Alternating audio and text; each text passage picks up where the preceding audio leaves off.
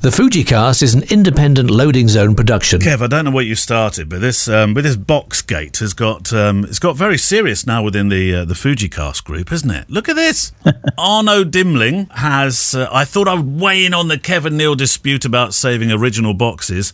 I have for the longest time subscribed to Neale's philosophy and saved boxes to enhance future sale of equipment.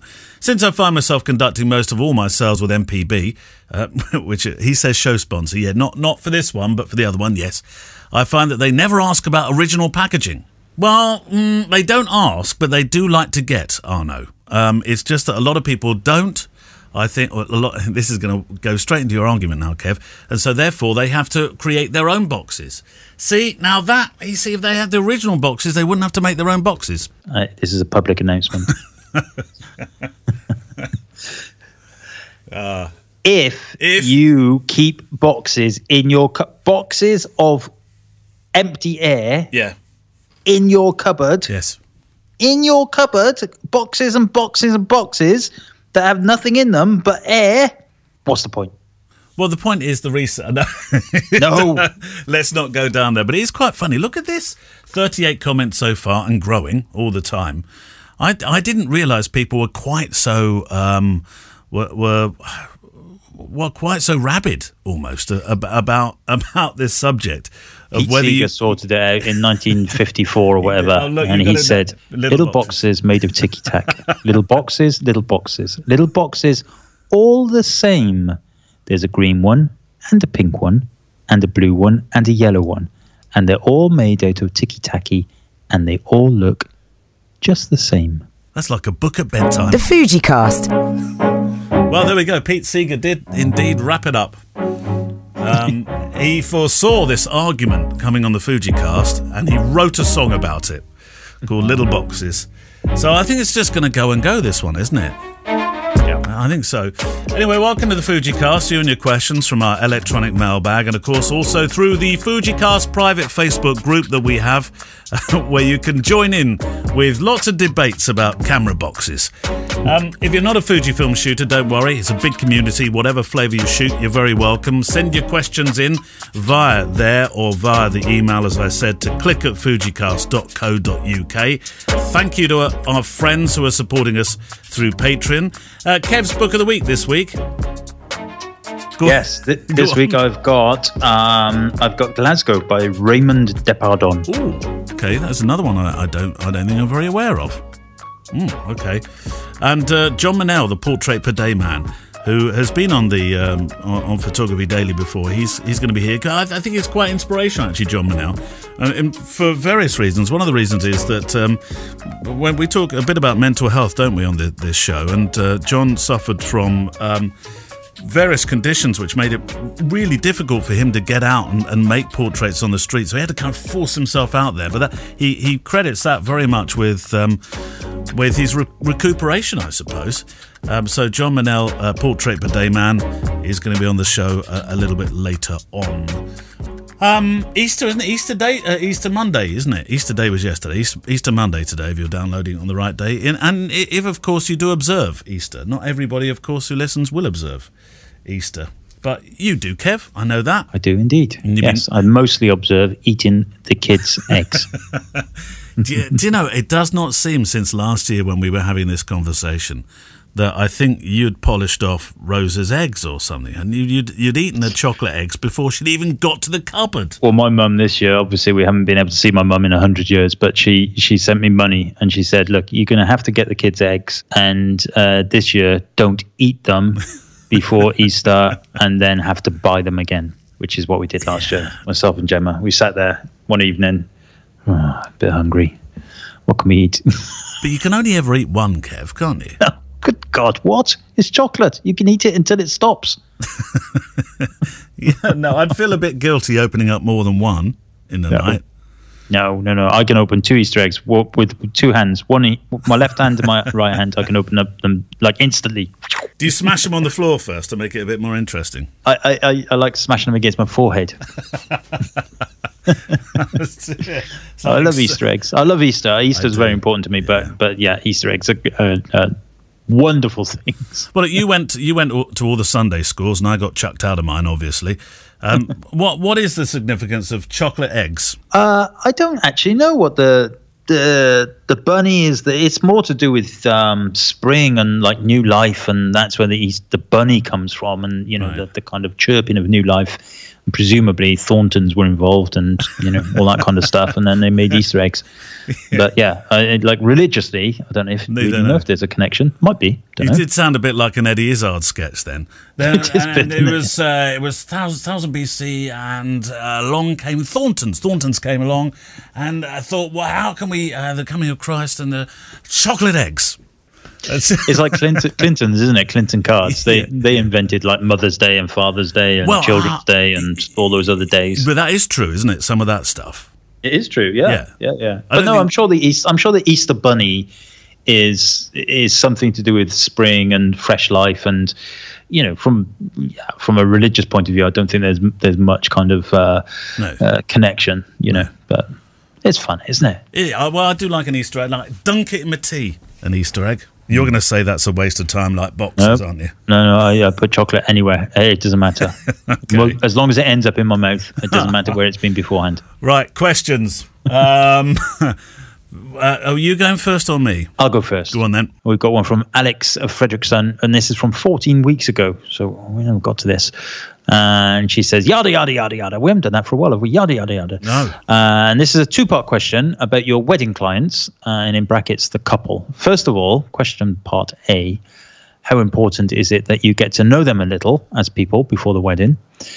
Okay, I'll get to part B in a second. So answer that first. How important is it that you get to know them a little as people before the wedding? We've had a discussion very similar to this where I talked about a competitor who at a wedding fair had said, Neale, you're doing it all wrong. What I like to take him out for a good old slap-up steak dinner. He won't be doing much of that at the moment, obviously. And I like to get to know them, find out about them. We hang around, we go to the pub, and I'm thinking, oh my God, I wouldn't want to do any of that. Not because I don't want to spend time with my clients. And there are some clients you meet, Kev, and I'm sure you've met them, where you think, oh, I really like to be your friend. But on the whole, no, I don't. I mean, there's a professional relationship. I mean, portrait photographers that photograph politicians, etc., don't think, oh, I've got to become your mate first. Let's do a few slap-up steaks before they go and do a portrait sitting. Can you imagine Nadav Kanda? You're dead right. Funny enough, though, going up totally off random here, but I was watching a webinar with Daniel Meadows, who we interviewed a few weeks ago, last night. Yeah. And he showed an amazing little clip where he was talking about when he went to photograph Margaret Thatcher, and he had like 10 seconds away. You know what it was like to photograph Margaret Thatcher. She would never allow you to photograph her unless she told you where to stand, what to do, and questions. Yeah, right. Yeah. Anyway, so he managed to blag his way into the cabinet room like for 4 minutes beforehand to do some test shots because it was getting dark and he needed to test his flash and everything. So he took a handful of pictures of a handbag sat on the table there. And didn't think anything of it. He sent the film off to his lab, to the news desk, who sent it off to the lab, and he said, don't get rid of the end of. So what he was saying was like the first couple of shots and the last couple of shots were usually like trash shots, test shots, or end shots. And he said, right, just keep hold of those because I'm interested in the light that I managed to get. Anyway, he got this picture of the handbag. And that handbag sold, or that picture sold all around the world, because they were like at those times like everybody just wants a picture of the handbag by itself, this famous Margaret Thatcher handbag. Yeah. And he was like, I just took a picture of that to test the lighting, but yes, I'll take the money. Brilliant. Oh, well, how much you made from that picture of the handbag? Yeah, exactly. Yeah, good for him. But yeah, no, you're right in terms of you're right. What you said about portrait photographers and do they get to know each other and everything. And I have become friends with some of my clients, I have to say. But by and large, generally it's a transactional thing, and you're very polite to them and everything, and they get on their way, and you get on your way. Yeah, but I wouldn't expect a client to want to be my friend. I'm sure they don't want to. They want me to turn up and do a job for them, and do it to the best of my ability, and give them a memory, to use a cliche, but that's what it is. Show them their day, and then it's job done. Yeah, We have kept in touch with a few. I mean, there was one couple, a lovely couple, that we used to go down to see in Whitstable and go and have a glass of white wine during the Whitstable Bay oyster week, and that was always really nice. I haven't seen them for a few years now, but stuff like that's lovely. But I think on the whole, this idea, I think most clients would run a mile if you said, "Come on, let's all go out. Yeah, let's do some chilling time." What? Yeah, I think you have to weigh it up, don't you? I think, there's some people I've photographed that I've become, class as relatively good friends, but yeah, by and large, not so many. But the interesting thing about Alex's question is the second part B. Oh, right. Ready? Strap yourself in. Warning. I thought it deserved that. Since we're all human beings and not machines, do you find yourselves making your own secret judgment about their suitability and whether they'll make it as a Mr. and wife as you observe them on the day? I wonder, I know something about us and our discussions. I wonder who's going to be the first one to crack under questioning here. Okay, the last wedding you shot, rate them out of 10. No, I can't do that because they might well be listening. I mean, look, it's a great question, though, isn't it? It's human nature. Since we're all human beings and not machines. Yeah, it is human nature. Look, I've shot, if it wouldn't have been for damn you Corona, I would have shot 900 weddings by now.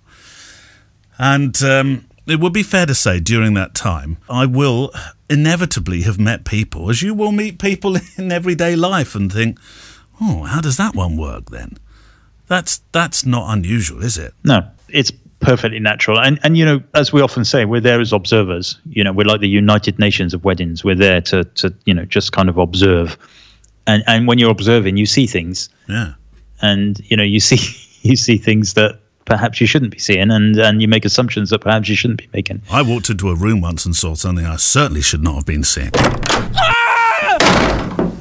Between two people that certainly should not have been doing what I was seeing that I thought I was seeing. I'd like to think that all of my couples are still together, but I know that's not true because one of them, I've photographed his wedding 3 times. I had a similar situation, didn't I, a couple of years ago, where I turned up to shoot a wedding, and I recognised the groom's name, but I don't know why. It had been years and years and years since the 2 weddings. I hadn't really. I thought, well, there could be another guy called that, and when I showed up to photograph the wedding, sure enough, and he kind of looked at me, and I looked at him, and I thought, you have no idea you've booked me, do you? I kept suitably stum during the day. Yeah, very interesting. Right, your question. Okay. From Greg Smith. Hi, Neil. Hi, Kev. You said you were after more questions on the show this. Well, we are actually. Yeah, the email bag is like, I mean, look at it. Here it is. I've got it. If it was a filing cabinet, there'd be nothing in it. How are you doing with your Facebook ones, by the way? You've got lots there? Yeah, we've got a handful. We still, obviously, more the better. More the better. Keeps us going. Click at fujicast.co.uk. Otherwise, yeah, we always said that the day we run out, we'll just do that was fun, wasn't it, programme. Yeah, we'll run off. Yeah. So here's one for you both. Presented with the same subject. Oh, Kev, this could cause trouble. What would a man or woman photograph it differently? And if so, why? Best regards, Greg Smith of Huddersfield, who runs off with a tin helmet on and waits for us to implode with this one. Wow. It's a tightrope walker, this one, because I do think that women and men could photograph things, see things differently. Now, I'm not suggesting men don't have empathy, but I certainly see more empathy. Well, actually, in conflict photography, there's a good example. I mean, I spoke recently to Marissa Roth. She did a project recently called Women and War, One Person Crying. And the project is based on how war has affected women and culture. And I think it does make a difference that it was Marissa that photographed that and not Martin, just pulling an M out of the ether. I think it does make a difference. Yeah, I tend to agree with you, and I don't think, I don't know whether you can draw a line down kind of the gender of people, but generally everybody has different views of things, don't they? And they see things differently. But yeah, you're right. We need to walk. It's a very, very narrow, tight walk. This is careful. But I think you're right. I think generally females probably have perhaps a more empathetic view of certain things, and ultimately there's no difference. You both have two eyes, both have a camera in front of us, and it's who was it that said the most important thing about a camera is the 12 inches behind it. And that's it, isn't it? It's what people see and what people interpret is very different. Stick an orange on a table and ask a woman to take a picture of it. Stick an orange on a table and ask a man to take a picture of it. You're going to get slightly different things, but it's interesting. And I think it's good that everybody would kind of approach it differently. I don't know if you can draw a line on gender, though. To be honest with you, it's a little bit like saying, would a child. Do you remember those? What was that program that used to be on Tea Time on Saturday night?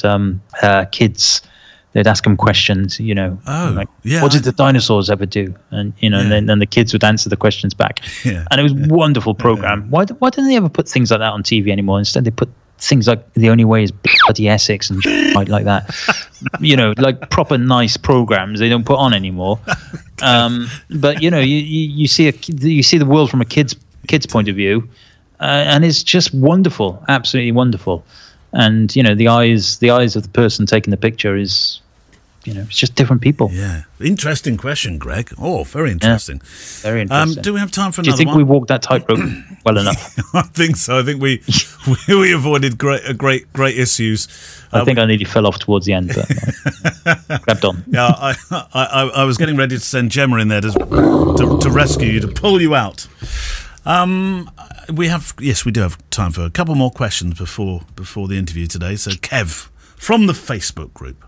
Right. So this is quite a long one. This is from Josia Bania and says, hello.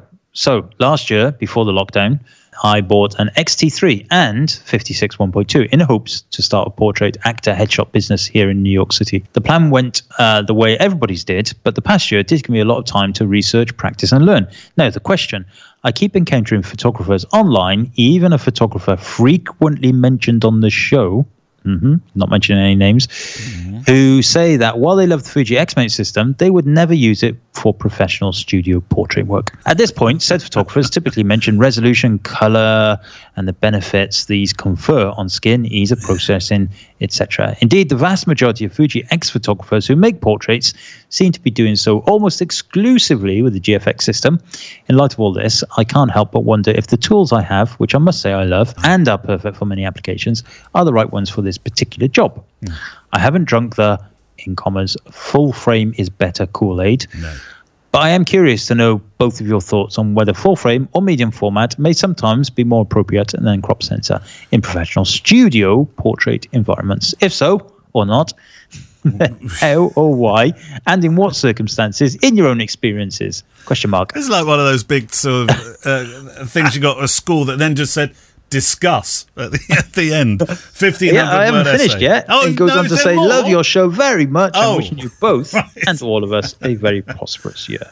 Oh, well, that's very kind. Well, look, I'm straight away off the bat with this one. Matt Porteous comes to mind because, of course, he loves the GFX system and he uses it in the studio. Plus, he also said that if he could, he would put it in a water housing and take it under the water, didn't he? But it was the 12K figure that was just prevented him because I think for the Canon 5D, which he uses for his underwater stuff, it's he's actually I think he's got some sort of ready-made housing that's half the price. But otherwise, he'd be using it, wouldn't he? Yeah, I think so, and it does drive me nuts. I have no idea which photographer Josia is thinking about. He says regularly mentioned on the show, but right. There obviously is one. It is a little bee in a bonnet of mine for there's a history of people who align themselves with brands, not necessarily Fujifilm. I've seen it with all brands, and they kind of get their ambassadorship, they get their promotions, they get their workshops and stuff, and actually they do their day job with something else. And that does drive me nuts. But the raw fact of it is, if you are doing, I'm not even going to use the words high-end portraiture, but if you're doing portraiture that demands high pixel resolution, high print resolution, then yes, the GFX is better.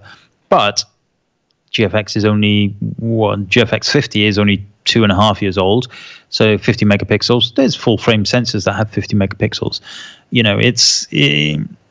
There's a lot of snobbery that kicks around in the industry. And I've seen Wayne Johns, for example. He uses GFX now, but only until the GFX came along. And of course, he's going to use GFX now. Why not? Up until then, he shot all of his professional, brilliant, beautiful portraiture, commercial work with the APS-C sensor. So I really don't think. I think when the only thing that really kind of in my mind I think is relevant is kind of size of the final product. And if it's going to be on the cover of Vogue, for example, it will be better to shoot it on GFX, but it doesn't mean it has to be. And until GFX came along, medium format came along, it certainly didn't have to be in terms of the Fujifilm world. So Kool-Aid full frame is better. No, it's not in my mind. Kool-Aid, there's an element of that. I think that people think they're cool with different cameras and stuff, and that's fine. I also think it's what you feel comfortable with. I mean, that I shoot with two systems, and sometimes I feel more comfortable with one than the other one. But I mean, I've shot successfully, I like to think, with both systems, and it is how you feel at the time. I remember, particularly when I was sporting I had a bag with X Pro 2s in them, and a bag with Canon 5D would have been 3s in them, and when I was shooting a bit more abroad at the stage at that stage, and travelling a bit more, and I used to make my decision based on what would actually work with me for my travel rather than the camera itself. It was a tool more so than anything I was particularly in love with as a box to use. I've not got quite. I'll admit that I'm not quite so passionate about the box as you are, Kev. No, but you know what? I'm just I totally agree about everything you just said, apart from the boxes. No, I don't mean that sort of box. I mean the actual camera. I know. Right. So I just typed into Google, out of interest, iconic Vogue covers. Right. Okay. Yeah. So 21 landmark British Vogue covers. Right. First one, 1916, 1932, 1945, 1947, 1950, 1961, 1962, 1966, 1967. That was Twiggy, photographed by Ronald Traeger, 1967. Then we're in 1970. Elton John. We got 1976, which was actually wasn't a picture. It just said Diamond Jubilee, 1916, 1976. Did it? Right, okay. Love the Queen. 1976, 1981. Then we skipped to 1981. The soon-to-be Princess of Wales, 20-year-old Lady Diana Spencer, was photographed by Lord Snowdon for the August 1981 cover, the release of which coincided with the wedding of Prince Charles, 29th of July, 1981. There we go, 1981. And then obviously there's more. Then we go on to 1990, Peter Lindbergh's iconic picture of Naomi Campbell and some of the models. I can't read all their names, there's loads of them. Then we got 93, Kate Moss. 1999, we're at 1999. Now we're at the year 2000. We're at number 16 out of 21. Now we hit 2016. So we've gone from the year 2000 to 2016. We've got Duchess of Cambridge. And then we're on number 18 out of 21, 2017. And then we hit 2019. And then we hit September 2019, so 2 in 2019. And then number 21 out of 21 is June 2020. Judi Dench. Oh, isn't she ace, isn't she? Judi Dench is British Vogue's June 2020 cover star, and its oldest to date. The 85-year-old actor was styled by Kate Phelan and photographed by Nick Knight shortly before the coronavirus crisis struck. Now, Nick Knight, perhaps, probably, in almost certainty, shot that with some kind of medium format, may have shot it with a medium format film, whatever, doesn't matter. But June 2020 compared to going right the way back up my browser thing to 1950, we've got a picture there by Irving Penn. Yeah. You know what? Who cares? So, yeah, everybody would have had a different piece of equipment. That's what you're saying, isn't it? Yeah. And, we all, listen, I've got a GFX 100 and I like it. I use it. It does do things for me that my APS-C sensor can't do, but that doesn't mean that somebody with can't go and produce a Vogue cover with an APS-C sensor. Well, it won't be APS-C, it's going to be a GFX sensor. But Miss Anne, I'm going to add one onto yours because you didn't mention Miss Anne Harriman, who shot the Vogue, British Vogue. First black male photographer to shoot a British Vogue cover in the magazine's 104 history. That portrait was made with a GFX, by the way. Now, why isn't that? So that should be in the 21 most iconic pictures of Vogue cover. It's not there. Anyway, I think point's made. Yeah, point made. Jonathan Crilly. Hi, Neil. Hi, Kev. Heard your shout out for questions on the show. Here we go. Given the emergence now of the vaccines, getting back to normality in some sense in summer, autumn, how will your approach to commercial wedding photography change once we get out the other side? Will you, for example, take a more diversified approach? Would you encourage others so that your income stream is not reliant upon a single income stream like weddings? Thanks for the good work from Jonathan. Yeah. I was chuckling the other day with somebody who said, "Have you had any after effects to the AstraZeneca one?" I said, "No, but it's very funny, with all that Bill Gates flowing around in me. I've got this really funny side effect. I want to smash up anything that belongs to Apple." I've had that for years. I said, years and years. That's exactly what I said to this person. My co-host, my mate Kev, has got that, and he's not even had the vaccine yet. Will your approach change? I don't know. In terms of diversifying, most certainly yes. Yeah. I mean, we're both diversified massively. I think and we wouldn't have done perhaps to the same degree had this not happened. This has kind of forced my hand, certainly. Well, listen, today is we're of course it's Easter Monday in the real world when you're listening. Perhaps if you're listening on Easter Monday, but in our world it's the 1st of April, and yesterday was year end for me. I don't know about your year end, but my year end is 31st of March, and I wrapped up my Facebook is Lee Glasgow. If you're listening, Lee, stop messaging me during the recording of the podcast. He won't know how to do this. He's going to be listening 4 days hence. I know, he shouldn't be talking about for the future. Anyway, so my I did my final P&L, and my entire income from wedding photography for the entire financial year, 1st of April 2020 to the 31st of March 2021 was 2 bob 10, almost £2,590. Yeah, goodness. Yeah, £2,590 from weddings for an entire year. It's that's quite eye opening, isn't it? It is very much. And that is only partly because I had that wedding we did in Switzerland back in the day. That kind of payment came through then. Otherwise, I think it would have been pennies, nothing. Wow. No deposits and nothing.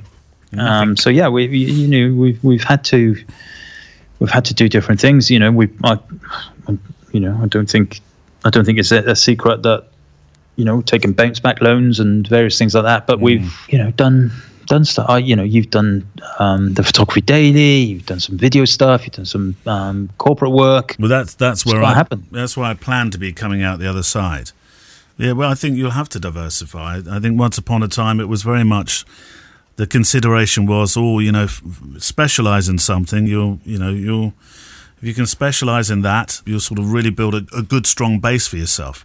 Don't sort of spread yourself too thin. But an element of thin spreadage has actually been quite good for some photographers who've been able to. Well, if that part of the business is not working, I'll go do that part. Well, it's really interesting because I feel like it's taught me a lot of lessons, I have to say. And yes, of course, I still class myself as a wedding photographer, and I will come the end of June be photographing weddings again. But it's definitely taught me that some things come and sideswipe you. You get hit over the head by things that just it's that eggs in baskets thing, isn't it? If you have all your eggs in one basket, you're in trouble. And I think there's lessons learned there. Yeah. Thank you for your question. Right.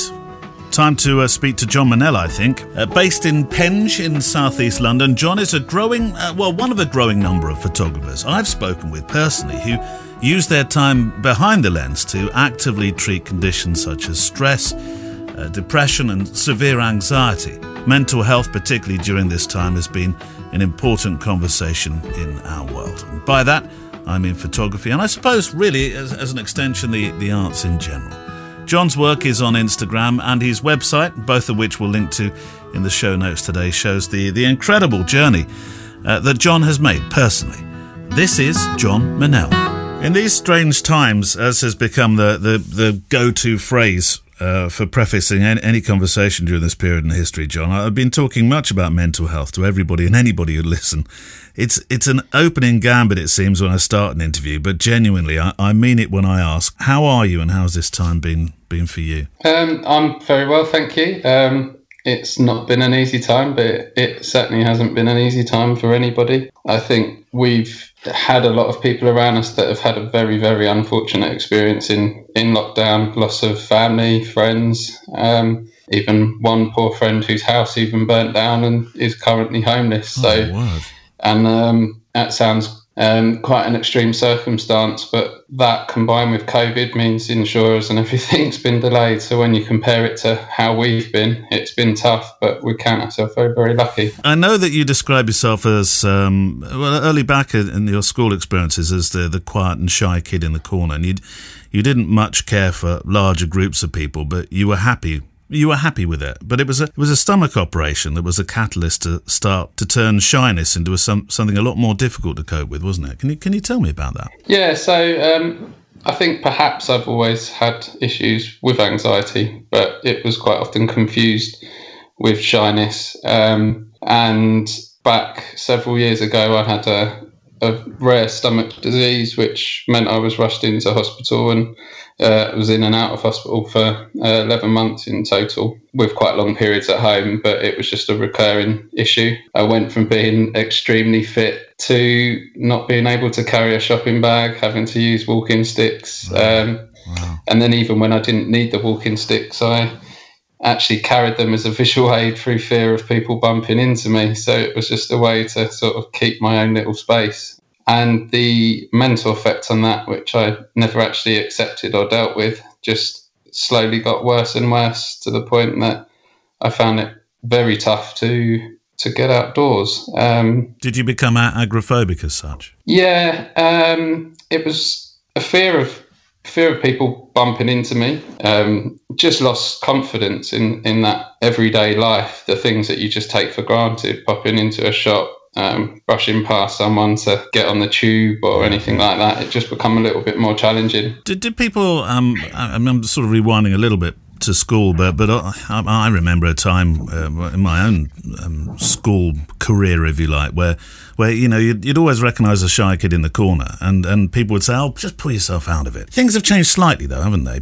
I was very lucky that at school, I was always found performance difficult, so I loved being creative. I could never find myself on stage. So, for example, I had a fantastic drama teacher who, I feel like I still have to call him Mr. Price, but he recognised my love for the arts, really. So he would encourage me to help do set design, and I do think children are far more aware of mental health. So how did this all eventually manifest? We're sort of fast forwarding again, really. You've had the operation, you've sought out some help, you recognised that you needed help, but eventually it led to photography being a possible key, didn't it? But it actually wasn't as if photography was new to you, though. It was something that was kind of reintroduced, wasn't it, as part of your, I'm going to call it therapy. Yeah.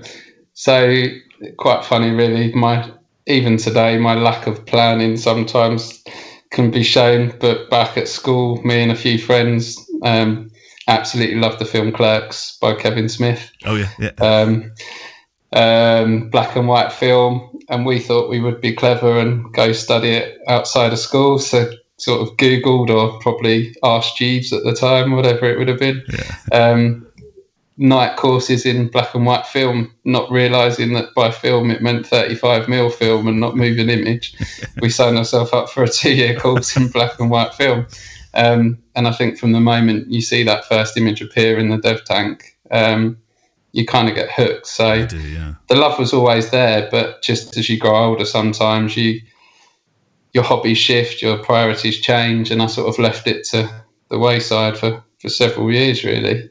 And it wasn't until I had some quite incredible group therapy on the NHS, with a course of CBT as well, that the woman recognised I was creative, and a very easy way for her to get me outdoors and completing tasks which I could write down how I felt in sort of like a thought diary, or I think that was what we referred to it as, was to go and take pictures. And with a digital camera, the bonus is the results are instant. So you can get quite a positive and instant reward from taking what you think's a good photo. So yeah, several year gap, but quite amazing how that passion was kind of found by this therapist, really. So was it the therapist's idea, portrait per day, or had you sort of reinvigorated your photographic interest and you came up with the concept?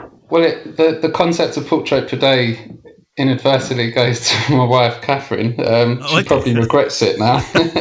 So her concept was to go out and take photos. It would be landscapes or street art. I'd often go out when streets were quieter, because that was what I felt more comfortable with. Yeah. And then I moved on to, joined a couple of night courses again, this time a bit more research and doing black and white film. And then there was sort of governmental cuts, which classified photography not as a vocational career subject to study, which meant it lacked funding. So every year the courses got more expensive, and as people dropped off the course, they couldn't validate running them.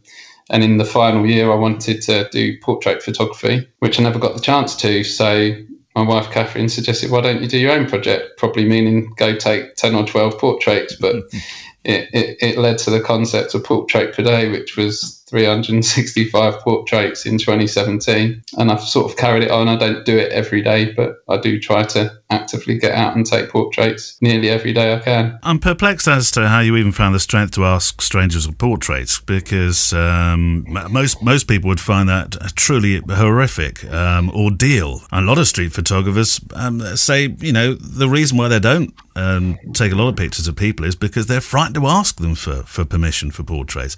You strode out, though, with your stress, with your anxiety, with the depression problems, and purposefully chose to take the hardest route. Why? It's funny that you say it's the hardest route, though, because I admire street photography's ability to take portraits without permission, to take candids, because, again, probably something that a lot of people with anxiety have is where you just catastrophize a situation. Yeah. I have this vision in my head of taking a photo without permission of someone confronting me. All right. So for me, I find that terrifying. So to go and ask someone, what's the worst that, it took me a long while to be able to process this, but really what's the worst that could happen is them say no. And often when they say no, you still have a nice conversation anyway. You started to ask people at night time, as you suggested, you did it late at night, which I would imagine is the harder time of the day to do it, because people are thinking, look, it's night time. I don't want to be approached by a stranger asking me for a photograph. Yeah, it's that in itself can be quite funny and lead to different conversations. You often get applauded for asking someone at night. It's quite funny because you're breaking them out of their everyday habits as well. Yeah. But you do get such positive responses and nice stories. And you mentioned Gabrielle previously, and you've had a nice chat with Gabrielle. Yeah, Gabrielle Mattoli, yeah. Yeah, she's absolutely fantastic. But if you talk to her one-on-one, I don't think you would ever realise the genuine issue she has with social anxiety. And I think that's what can be beneficial, especially when you take street portraits, is what you see on the surface isn't always what the person's feeling. So I can still go up to someone and be nervous inside. Yet actually to them I probably appear a relatively confident person asking for a portrait. Isn't it interesting though, you said that you found acting and you opted really for behind the scenes work, when actually you're a good actor. I don't know if I'd ever be called, if you went back to certainly my musical performances at school and things on stage, I certainly wouldn't get applauded for acting. But still, even talking to you, I mean, I'm relaxed now, but beforehand you just get nervous because you feel like it's not a performance, if you like, but that whole something being kept to be judged does sometimes just make me feel nervous. But I think you learn as well how to treat anxiety, and that was part of what CBT did. I now often process when I feel nervous or anxious. I look at it as I'm pushing myself outside of my comfort zone, which is usually a positive thing. So you learn to process that when you are feeling anxious, not necessarily to close up, but to take stock of what you're doing and look at what the positive thing is, the positive act is that you're doing. So I've sort of learnt to teach myself really sometimes that when you are anxious, is the reason you're anxious is because you're doing something good. Yeah. And that does allow me to move forward. So the CBT is cognitive behavioural therapy, isn't it? Are you still doing it? No, I guess you kind of do it as a subconscious act, but when you reach a situation, and again, a lot of people with social anxiety or just anxiety in general, they do catastrophize. So initially when you do it, you write how you feel. So one of my phobias was people could actually tell that I was suffering from anxiety and depression. So if someone looked at me, I would in my head process that's what they're doing, and then I'd feel ashamed, and then you would sort of write a score of how that made you feel. And then you write the alternate situation on a piece of paper, what they might have been thinking. Yeah. You know, quite often if you've got a camera hanging around your neck, you can say, well, they were probably looking at the camera because they like photography. That might not be what they were thinking, but you can change your perception of it. And then eventually these processes just become habitual. You don't hold on to that negative that person's looking at you and judging you. And the fact is that no one can often tell that someone's suffering from mental health. So that fear I had that they can just look at me and tell that I was struggling, and even though it's nothing to be ashamed of, that's what I used to feel. Well, let's talk about the project then. Portrait Per Day, as I said, it starts 2017, and you chose Instagram for the platform for this. It seems an obvious choice, I think, Instagram, but go on, tell me why, just in case there's a less obvious reason. Well, I still wouldn't always refer to myself as a photographer, if you like, because Instagram back in 2017 didn't have as much of the negativity associated to it that it has now. For me, it was free. I had always used Flickr previously to share photos, but people didn't, unless you were a photographer a lot of the time. So it was a widely used platform that was very easy and instant. The fact that people were using it was just such an obvious choice. But I certainly don't see all of the negatives that people do see because I don't do it for a commercial use. And I think that's when it becomes different. But for me, it's, you know, I don't claim to be a fantastic photographer. It's a passion, and it, you know, I guess a bit like they say, if you've got an infinite number of monkeys and typewriters, they'll write the works of Shakespeare. My approach to portraits is much the same. If I take an infinite number, I'm bound to get a few good ones. Well, I think you're being a bit harsh on yourself there, wasn't it? Well, I do get the odd photo that I'm very proud of, and I think that's the rewarding nature of the process. But yeah, Instagram was an obvious one. I can see myself continuing to use it for that, and unless another platform comes along that does help. But yeah. Well, I don't want to project what I think you should be proud of, because it's not my project, it's your project. but one of the things that I can see that has really come out of it is your interaction with people. I mean, people, never mind the photograph, they've been frankly incredible, haven't they, some of these people that you met, the stories. I read that, I mean, I've done some research on you, watched some films, read a lot of stuff now. I mean, you've had people cry on you, you had somebody almost beat up on you because they didn't understand what the project was about. I think he thought you were trying to chat up his girlfriend or something. So you've had these extraordinary interactions with people. What's it done for you? it's made me much more reflective of myself. I've always thought I'm a person that doesn't hold stereotypes or judge people for how they appear. But I've learned that I hold those a lot more than I think sometimes we'd like to convince ourselves that we do. Some of the photos, one of my favourites is a guy called Paul, which was walking along with his 2 Rottweilers. Looks quite an intimidating guy, but he asked why I did the project, and then I told him, similar to telling you, like, my backstory. And the first thing he did was just put his arm around me and just said, "Are you okay now, though?" And it was so genuine and warm. But I love the stories and the intricacies you learn of where, I mean, because most of my photos now are taken in Penge, but I take my camera everywhere I am. So it could be a photo from when I'm at work, or it could be from when I'm in my hometown. But you create this amazing overlay to where you live, all these great stories. Just the other night, I've not shared the photo yet, but took a photo of our local street cleaner and Mick, but his story of how appreciative he is of how he got there. He years ago didn't have a lot and got basically a small bit of help from the Samaritans to help him get going. And without that, he wouldn't be where he is. And he lives next to the McDonald's on Penge High Street, and he cleans those streets to nearly 10 o'clock at night. But he loves the area and the streets that he lives on. And now knowing that that's who cleans my streets, every time I go past, I'll talk to him. I think because when I was at uni, we looked at this phrase called palimpsest, which is like parchment paper. So when you look at something on the surface, there's a lot of scratches below the surface. So on a parchment paper, you can get the scripts which were written before. And it's very much of how I look at when I take photos. You can see the town on the surface for what it is, but if you actually delve and look at it in detail, you find all these beautiful stories which are hidden, and you just become connected to a place through that. It's quite amazing, really. Thanks to John Mannell, and you can see his work on his website and Insta, linked through the show notes, of course.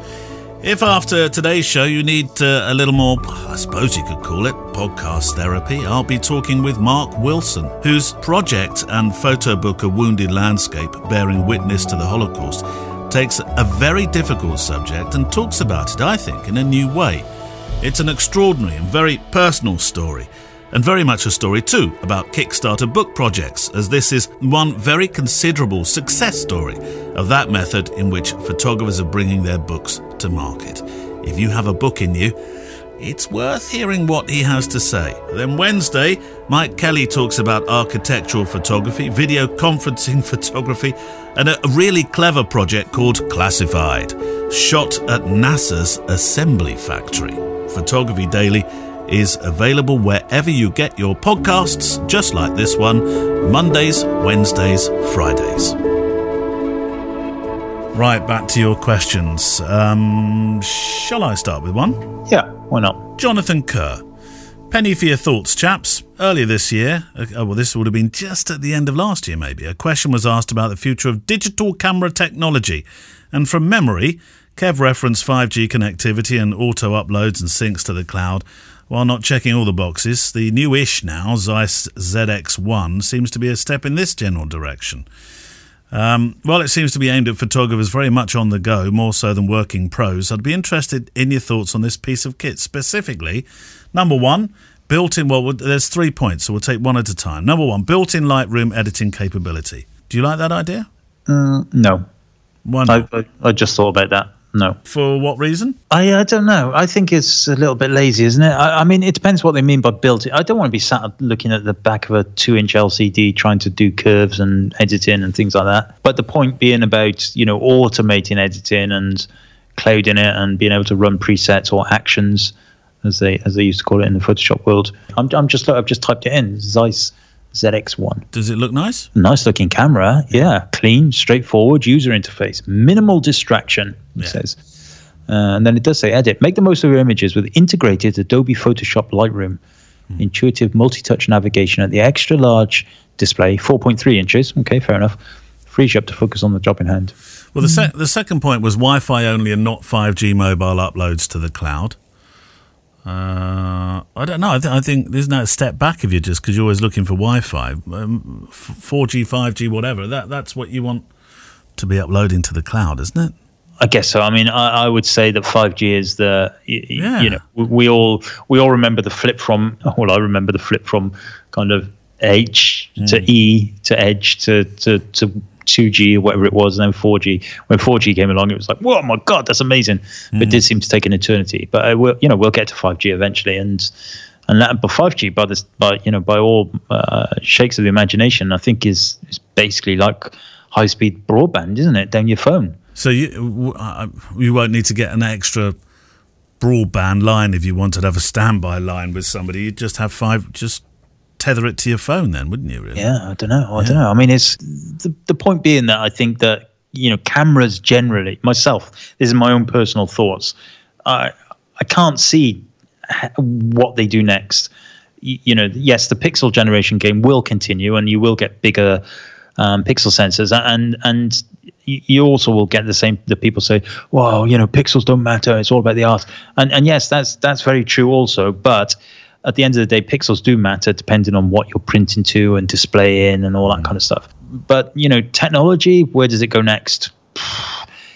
It has to be about connectivity and all of that stuff, I think. Who doesn't want to be able to take a picture and have it in your Dropbox and edit it in Photoshop via an action by the time you get home? I think that'd be ace. Well, this next one, I know what I feel about it, and I think you'll have similar thoughts, maybe for different reasons, though. Replacing, third and final one, replacing memory cards with an internal SSD. That's me having a little heart attack. Why does that trouble your little heart so much? Well, because what happens when your camera has to go to repair? Yeah. What happens when your camera breaks? What happens when the little mechanical thing inside that drives the internal SSD stops working? Yeah. With a memory card, you can swap it out. You can grab another camera. You can fit it in. You can, you get another camera when it goes to repair. Yeah. All of that stuff.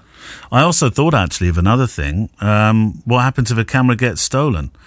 And I often think about this when I'm doing late night. It wasn't so long ago, so maybe 2 Christmases ago, I did a late package wedding at the Ritz, and was walking back, and the car was parked. There's an underground car park near the other end of that. What's that road called, Kev, that the Ritz is on? Anyway, at the other end of the road there is. It's on the end of Oxford Circus. No. Pall Mall. No, Piccadilly. That's it. So on the other end of that, there's an underground car park. Anyway, I was going to the underground car park, and a group of lads were coming the other way. They did not have a car in that car park, but they were coming the other way, and they started to talk to me. And I thought, no, it's like 12:30 at night. I'm thinking, no, thank you. This is not the time. It was really quite unpleasant, and if it weren't for the fact that another couple of people just happened to turn up behind me and they were going to get their cars as well, I wondered what might have happened. But I do remember feeling to my pocket and thinking, right, my wedding cards are here, so if I have to give my cameras away, they'll take that prize and I won't get a pasting and the wedding will still be safe. See, I was thinking about my couples. I love them. Yeah. And that sort of situation too. Yeah, no, I totally agree with you. Although I suppose the people who used to say that petrol cars and diesel cars were the way forward, and now we're going to electric. Yeah, that's true. Same thing, isn't it? Yeah. Yeah. But yes, I ultimately will probably end up in that world. But hopefully there'll be redundancy and kind of systems in place to stop those kind of things happening. Or have a card in there as well. Yeah, well, that was the thing that I suggested. Have your internal SSD, but also have a replacement card. One of the things I suggested to Fujifilm was stick a 512 gig micro SSD built into the camera, but also have a card slot. Then best of both worlds. The problem being is that you plug the camera into the computer via USB. And yeah, USB-C is quick, but it's not that quick, so you still have all of those issues. And, I think that's the way technology is probably going to go. But who knows? Who knows? I don't know. Maybe they'll just bring out a blue camera or something, and everybody will love that. A blue camera, right? Yeah. Right. Book of the week time, Kev.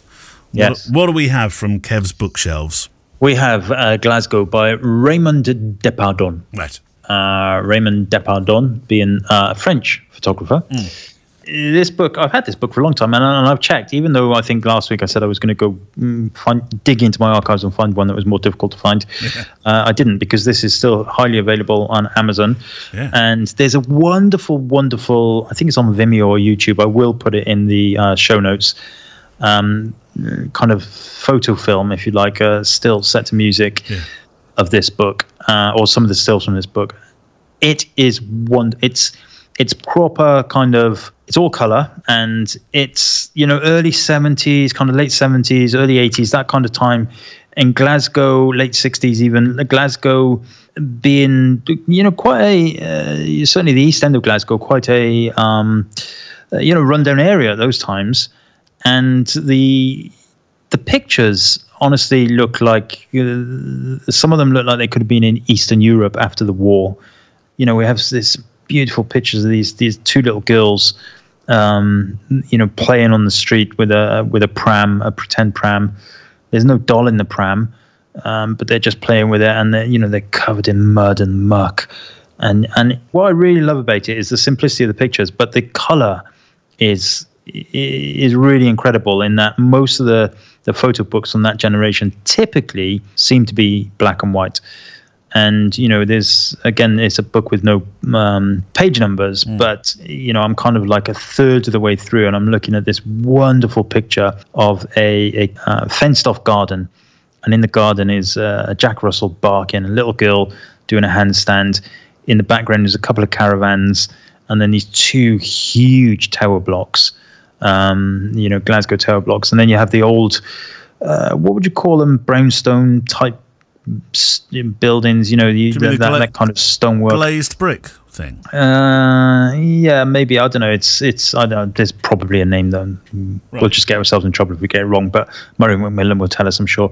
But it's a very traditional looking stonework for Scotland at least. Right. And you've got people like washing lines. So many washing lines in this book. How many of us have taken pictures of our washing line? Do you remember when you were a kid, when you were a child growing up, your mum and dad hanging out the washing? Oh, we always had a washing line. We had one of those spirally things that kind of comes up and down and kind of stores itself. Oh, far too posh. No, we had a long line. It was two big sticks with a piece of string between them. Oh, you put the one in the middle just to keep it all up. Exactly, exactly that. You stick one in the middle, keep it all up. You hang your underpants and your tea towels and all that kind of stuff on it. How many of us took pictures? Well, obviously not us, but taking pictures of things like that, and it's literally people sat underneath their washing lines having a cigarette and maybe a drink. And this is where nostalgia is built, isn't it? These kind of things. I mean, the picture I'm looking at now is a woman. She's got one of those yellow washing baskets we all had, made of plastic, broke after about a week. They would splinter and you'd cut your fingers on them, the bottom would come off. You get them for a quid down Poundland, and she's there. She's just folding a shirt up, and now I look at that basket, and I think, my God, my mum and dad had hundreds of them, and we got through hundreds of them, red ones, blue ones, yellow ones, and and she's got them. I tell you what, though, in fairness, those shirts are very well not ironed. She's taken them off the line, but they're very well pressed. And then we have all of the very iconic pictures. It's not all 60s though, is it? I mean, some of these are 70s. I mean, it's that kind of generation, 60s through to early 80s. I think you can date. Often I date pictures by the cars. There's an old red. I think this is a Vauxhall Viva. I think it is. And there's a brown R registration, original R registration Mini. It's a really, really beautiful book, and I think for those of you who were from Glasgow, you will probably already have come across this book, but for those of you that haven't, check it out. And also, and like I said, I will link to the film, because seeing these pictures set to Glasgow chat and Glasgow music, not Glasgow music, but Glasgow chat and music, it really is amazing. And the iconic pictures, which are probably the most famous pictures from Raymond Depardon's kind of stuff from this generation, is the boys with the bubble gum. So, you've got this great big purple bubble gum, Hubba Bubba, probably. Oh, I've seen him, yeah, blowing it. I could never do that. I could never do that. Gums. It always used to explode before it got very large. Yeah, and it'd get all over your eyes and your face, and because it was all made of poison, it would stick on you forever. No, not me, Mum. No. Get it in your hair. Yeah, I know. Well, in the days I had hair, it would then. I love it. And, this... Do you think, I mean, as you're looking through these, I can tell your passion, and I know you're always very passionate about the narrative of nostalgia. But of course, now we look at the times we live in, and we don't tend to look at it in any nostalgic fashion whatsoever. But of course, it is the cars, what goes on, the mobile phones, which you mention now and then, because one day we won't be talking into those. We'll be talking into, into our arms or something. We'll be chipped. Oh. Maybe that's what it's all about. Have you had your chip? That's it, yeah. Apple? But it is nostalgic at the moment. It's just we don't see it as nostalgic because we're living in it and we're thinking, well, it's not like it used to be in the 70s. Look how great it looked then. But it will look great then. Now, rather than in the future, if that makes sense. Absolutely. I mean, I've said it a million times. It's benign pictures of today are the powerful pictures of the future. It's take a picture of your washing line, take a picture of your car, go outside tonight when you listen to this, go and take a picture of your car. Yeah. You might think it's boring now, but in 20 years' time, you look at that picture and you think, I remember that car. Yeah, absolutely. That's the critical thing. And of course, this body of work is way more than just snapshots for nostalgia. There's a real essence of art in this. The colors, especially the collaboration of colors. You've got reds and yellows and blues. Yeah. Come together a lot in this book. Primary colors together work really well. But ultimately, it's memories, and nobody buys. It's very, I think it's really interesting that, like, if you went into a bookshop now, tomorrow, and there's a book that says, right, pictures of Malmesbury this year. Yeah. Just pictures of the shops you see every day and the people you see every day. And then there's a picture of Malmesbury, or in your case, Newbury, 50 years ago or 30 years ago. Yeah, it'd be more interesting.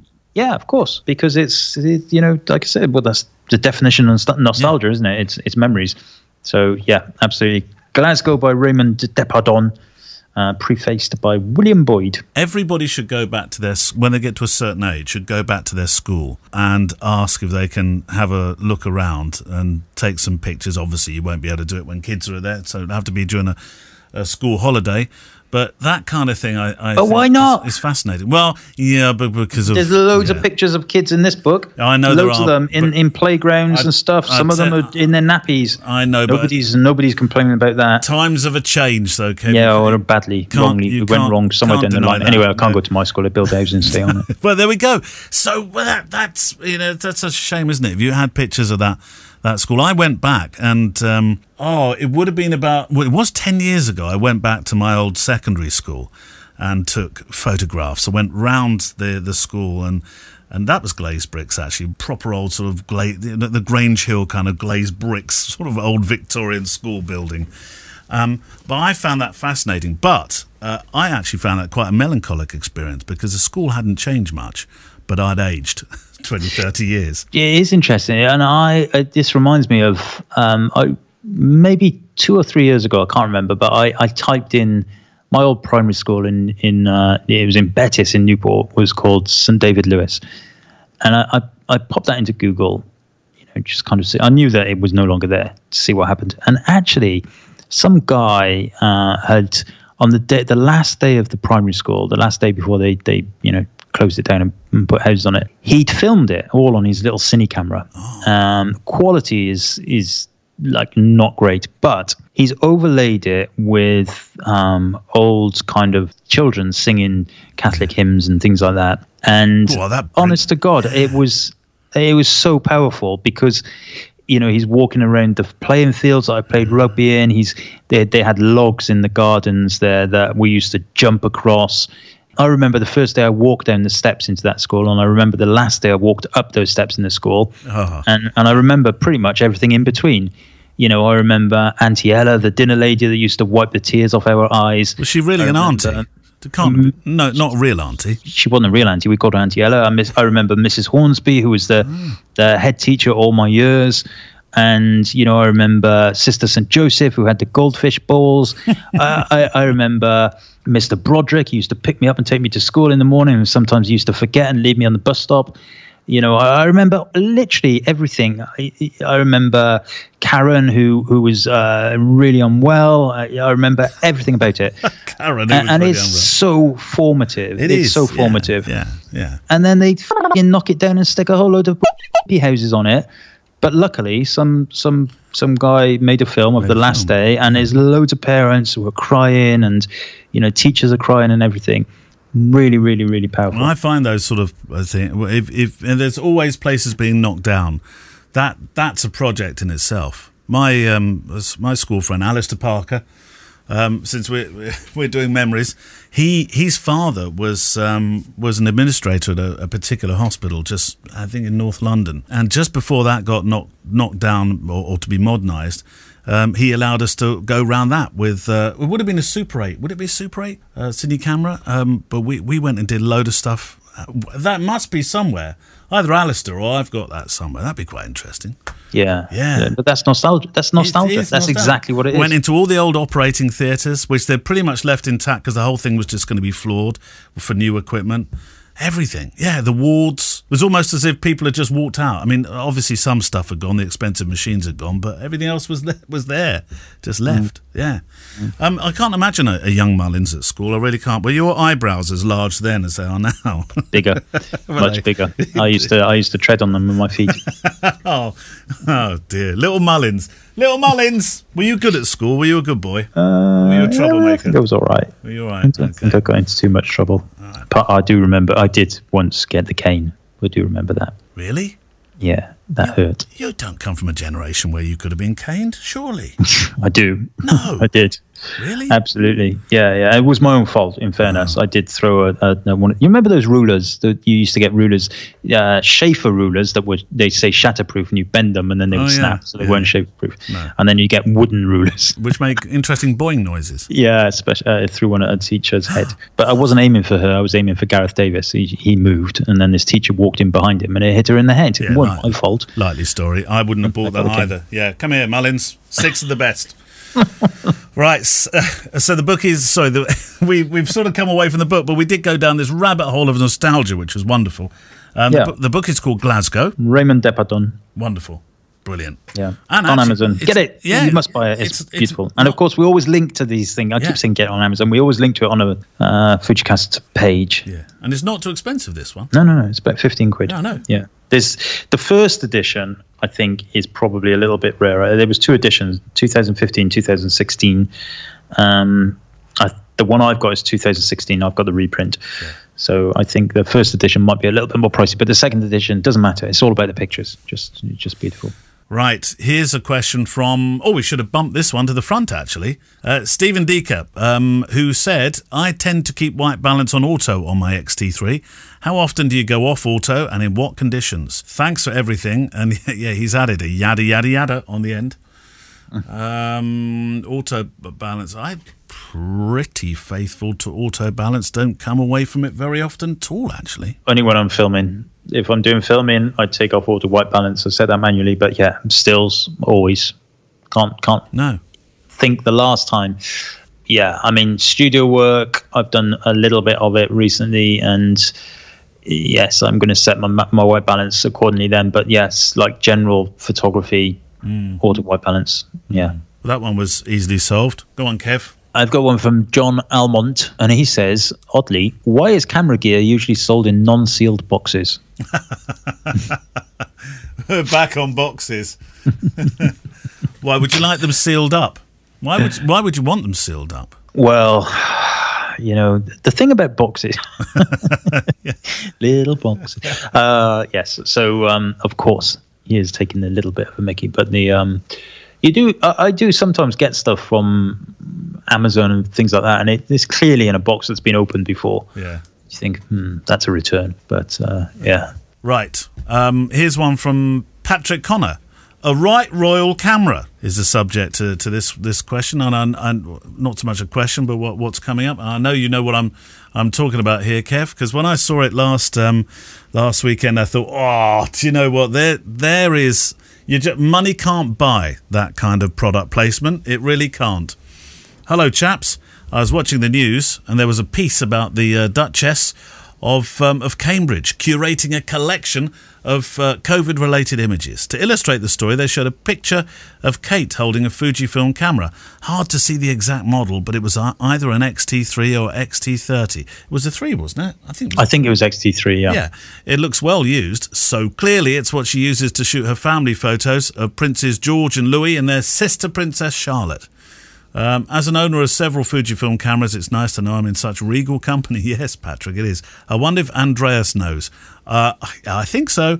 I think he probably does. I saw instantly there were lots of little messages that were tagging him in. Who wants to be the first to tell Andreas? I suspect he probably knew. Yeah, it was interesting, wasn't it? I mean, I think she's a lovely photographer, and she's got a book coming out, hasn't she? Yeah. It's kind of a lockdown life.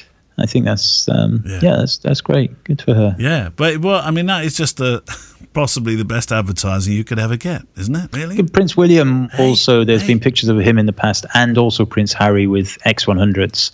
Yeah. Harry, when he was in Afghanistan, I think military. There's pictures of him with the X100s, but I mean, that is the best marketing you can get, isn't it? I know. Right, go on, Kev. Have you got? I think we must be close to the last question, but go on, your one. Right, I've got a quick question from Jamie Gonzalez. He says, "Howdy, gents. Would they, should they put a wireless flash controller in cameras? Is the internal, i.e., the internal version of the Godox X Pro baked into a camera? Imagine that." Well, Kev would love that for a start. Great. Yeah, that'll be another little button for me to turn off.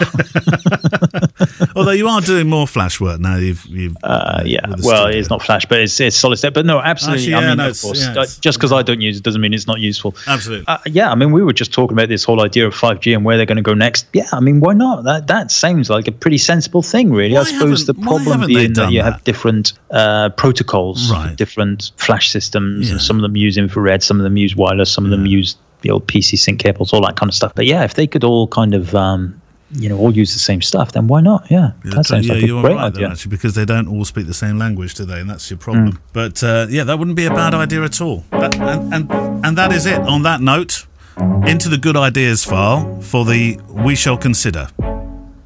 We shall consider. Reply. And that's it for another week. Thank you very much. Thank you to John Mannell, our guest today. See you in the Facebook group for any questions you have about today's show. Play nice. Steve and Peter are in there as well, just to make sure nobody needs a yellow card. Send your questions. We do need them to click at fujicast.co.uk, or indeed you can send them via the Facebook. I know not everybody uses Facebook, but if you do, and it's become very popular leaving questions, hasn't it, Kev? Yeah, I think it's good. But yes, send some to the email address as well. Yes. Oh, we like to feel loved. Yes. Didn't mention the print swap. Print swap. Yes, print swap. Correct. We didn't. Do you want to mention it now? Because we've got plenty of the theme tune to go. Yes. Hashtag Fujicast print swap on Instagram. We've got a few more weeks left. We've now got something like 130 odd pictures. I will curate it. I will try my damnedest best to stick people geographically together. And it's great. Put your picture in, and we'll swap you with somebody else, and you send them a picture, and they'll send you a picture, but it has to be print. I've actually got a print from the print swap already. Now, I didn't swap a print. Yeah. No, I'm not sure. He did say I didn't have to mention. He requested that I don't mention him.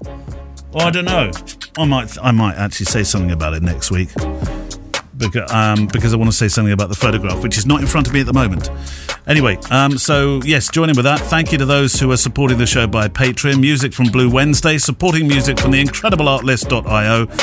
And if you want to see any of the links today, go to fujicast.co.uk. We'll see you next week. Don't eat too much chocolate. Promise me you won't take the stuff from the kids. That's last week. Yeah, no, it's Easter Monday today, officially by the show. You should not have eaten all that supply of chocolate yet, surely. Or will you have done? Yeah, definitely. Oh, God. See you next week, Kev. Bye-bye. Bye. The Fujicast is an independent Loading Zone production. Email the show with your questions and words of wisdom to click@fujicast.co.uk. Email any complaints and political nonsense to our wives, who will deal with your comments in their own good time and in their own good way.